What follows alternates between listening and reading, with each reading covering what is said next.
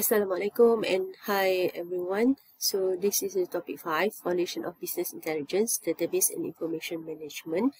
Okay, so what you will learn for this topic. So we have 5 lesson outcomes here. The first one, describe problems of managing data resources in a traditional file environment. 2, recognize the capabilities of DBMS.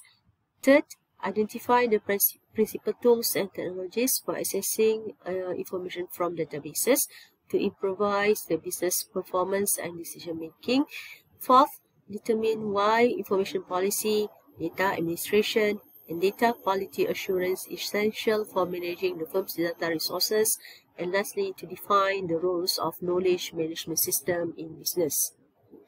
So first of all, we need to understand about terms and concept in a filing system. Okay, so we start with here.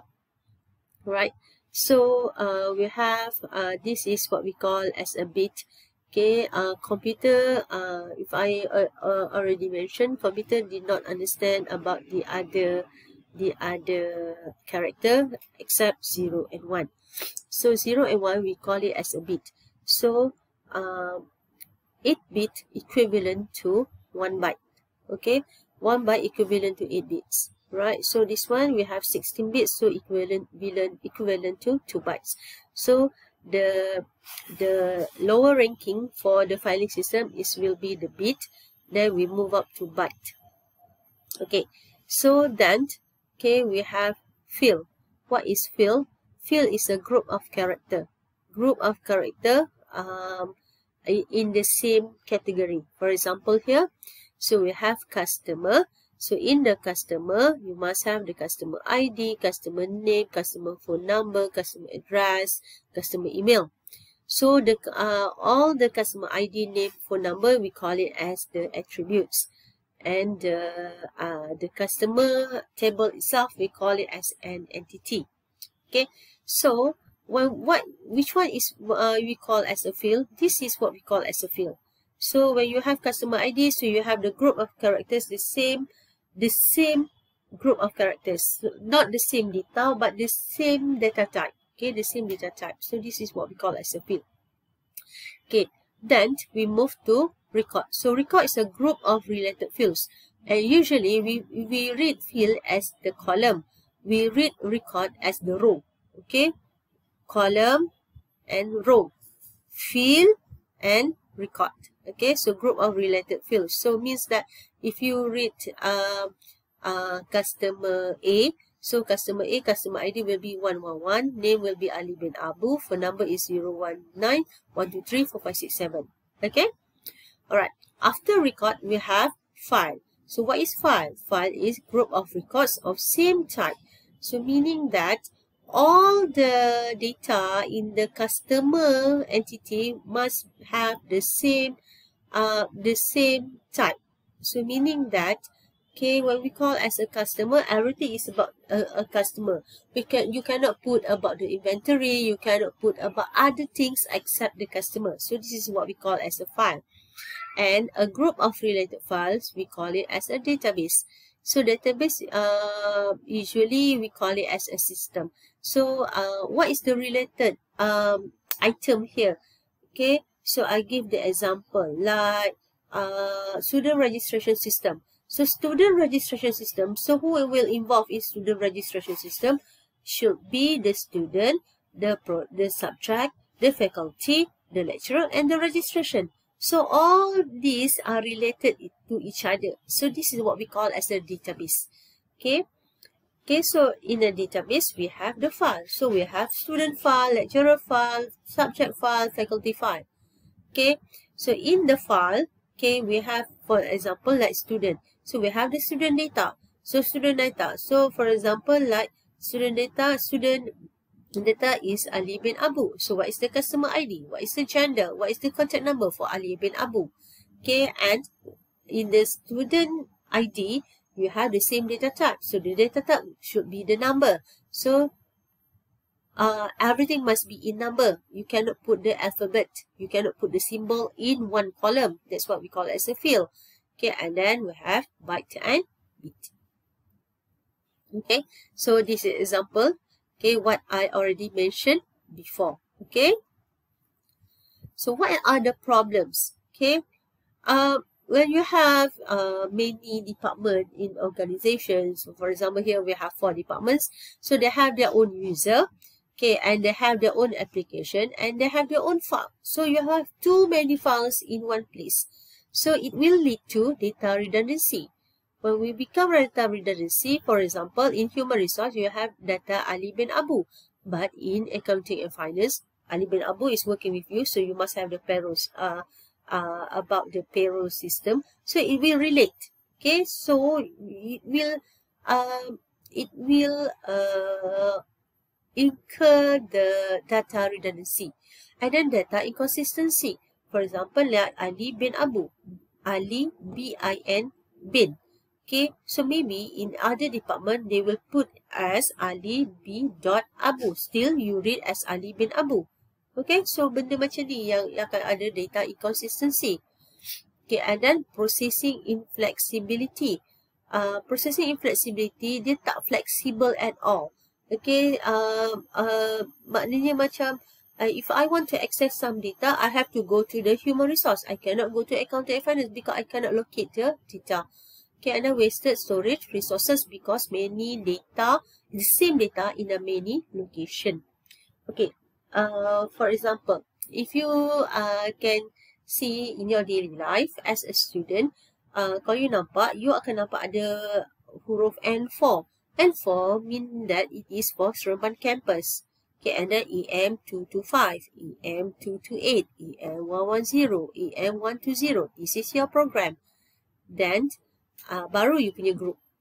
Okay, for example, N4, EM228, 1A. Seremban campus, which program, which group. Itu cara dibaca. So, bila ada setengah, dia tak, bila kata data inconsistency ni, macam contohnya, in Seremban campus, all lecturers, we manage to do that. Okay, this is the particular that we have to follow. But in Negeri Sembilan itself, for example, in Rembau and Kuala Pilah campus, maybe they do not assign that particular as the same as a Seremban campus. For example, in Seremban campus, we use N4 EM2281A. But in Kuala Pilah, maybe they will use EM2281A. You nampak tak dekat sini? So, N4 tu tak ada. Of course, dia bukan N4 sebab N4 tu for Seremban campus. So, dia will be N3. So, dia tak buat benda macam tu. So, maknanya dia tak consistent. Maknanya, some of the campuses, they have the campus name. They have the campus code. Sorry. But in other campus, they do not have the campus code. So, benda ni akan jadi inconsistency. Alright. So, I dah cerita tadi, data redundancy, data inconsistency, program data dependence. When you change the program, require changes to data access by a program. So, they do depend on the program. And then lack of flexibility. So, you cannot deliver the ad hoc report. Sometimes when the top management asks you, okay, I want the report from 1st to 5th of December. So I want that report now. Okay, but if you have the manual system, how you want to locate all the data they want to put, and you want to deliver to top management. Okay, ad hoc pula tu. So what happen when you have the system? So dia akan jadi macam ni lah. So you tak flexible benda tu. You have you akan wasting time. And then for security, data control or management of data, because you cannot secure all the data. You doesn't know who can reach your data. Okay, and then you never know that whether your data is incorrect or correct. And then lack of data sharing and availability, because you are not available maybe in online, and then you cannot share to anybody. That's why they have to create another data for them. Okay, so this is what happened. Okay, now we move to database management system. So what is database? Okay, database is a collection of data organized to serve many applications by centralize the data and control the redundant data. So what is database management system? It is a software.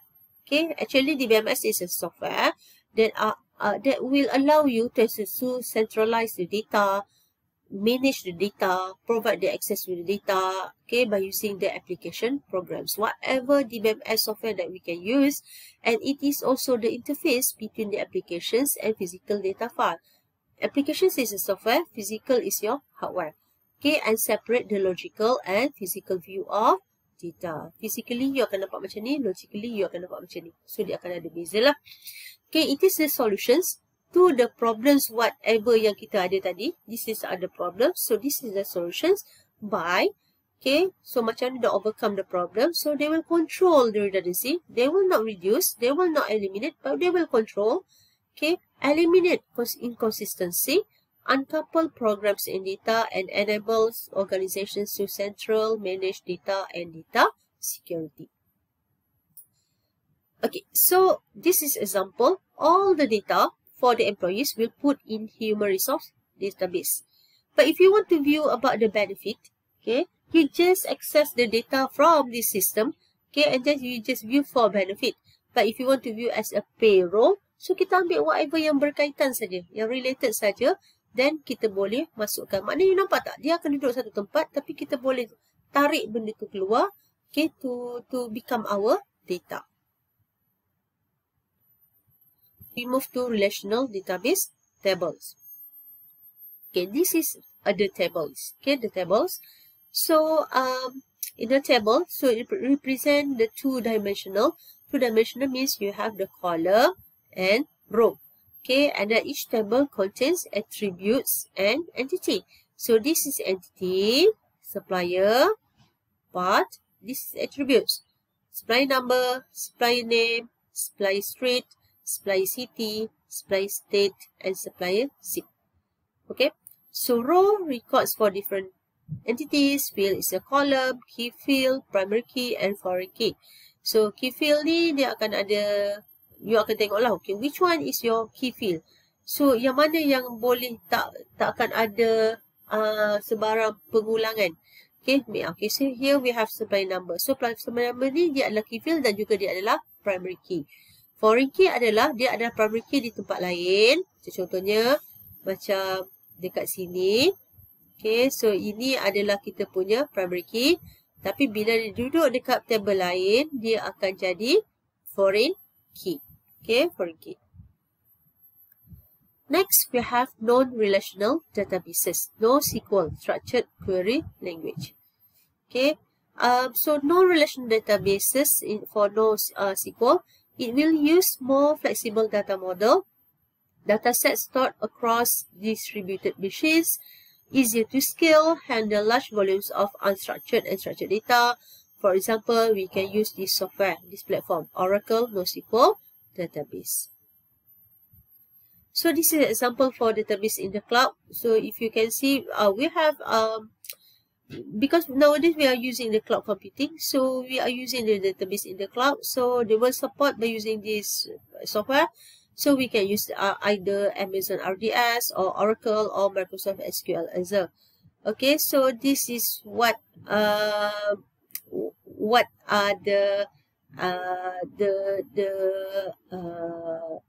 scenario that you have to understand.